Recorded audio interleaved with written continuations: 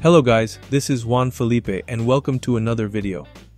Last time I did a video about how the Xbox Series S could easily replace a gaming PC and why is the best option right now if you are on a budget. On this occasion, I will go deeper on my budget Xbox Series S gaming setup.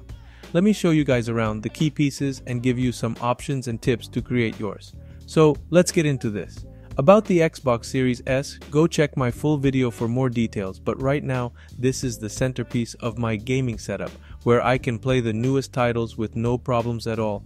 The Xbox is capable of delivering a smooth and engaging gaming experience. This is just the go-to option right now if you are trying to reduce costs, coming in some retail stores at $250 or $260, but you can even get it for $200 if you look for a second-handed unit. That extra cash you saved can be spent in an annual subscription for Game Pass Ultimate and get access to a tremendous library of spectacular games and latest releases. In terms of the screen, I am well aware that the Xbox Series S can deliver up to 120 FPS gaming, but the monitor I currently own is the BenQ EW3270U. This is more of a piece for content creation, design, and media consumption. Also did a full review about it if you want to check it out. The thing is, this monitor can go up to 60 FPS in gaming, which is just enough for a casual gamer like me. I don't play any competitive games like Warzone, Fortnite, or Overwatch, which are the type of games that, in my humble opinion, can really take advantage of those 120 FPS. I enjoy playing story-driven and RPG games like Elden Ring, Tomb Raider, Assassin's Creed, or maybe some shooters like Gears 5. 60 FPS are just right for that type of gaming. The BenQ 3270U with a matte finish delivers an incredible image quality. Being 4K assures that I can enjoy my games with the 4K upscaling techniques of the Xbox and with HDR10 support. Beyond that, the Xbox is capable of delivering native 4K media consumption on streaming platforms or YouTube, so if you are using the Xbox for more than gaming, a 60Hz 4K monitor could be an option for you instead of a high refresh rate monitor. It's up to you to decide how to spend your money.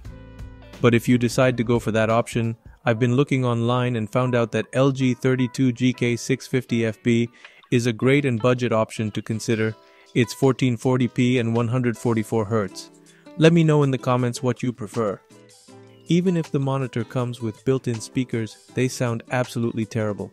To cover this, I have the Logitech G Pro X, an amazing and really popular gaming headset. I won't tell you that I tested all the headsets in the market at this price, but I did make an analysis on paper for what they have to offer, and my conclusion was that this Logitech G Pro X checked all my checkboxes and delivered on all the things I asked for and needed. The sound quality, the minimal design, and the durability are key points of this device. They have a collaboration with Blue for the mic, so they have you covered in that aspect too, letting you have a clear and sharp voice while playing with your friend or personalize it as you want. In conclusion, they are an all-around good piece of tech that will offer the right amount of value for your money. They are wired, so I always have to connect them to the controller, no issues for me at all, but in the extreme case that I needed, I can use my media headset, the Sony WH-XB910N, a powerhouse of immersive audio. With their sleek design, powerful sound, active noise cancellation, and wireless convenience, these headphones are a must-have for music and videos. That would wrap up my setup, but if you have some extra cash to burn, don't mind on get an external SSD like the Samsung T7 SSD. Remember that you can storage your games, but not play them directly out of the external SSD, or if you feel expensive at the moment and you can wait for a little bit, Microsoft just announced a couple weeks ago a new console, the Xbox Series S Carbon Black, having a 1TB SSD and going for $350, which means 50 more than the regular console.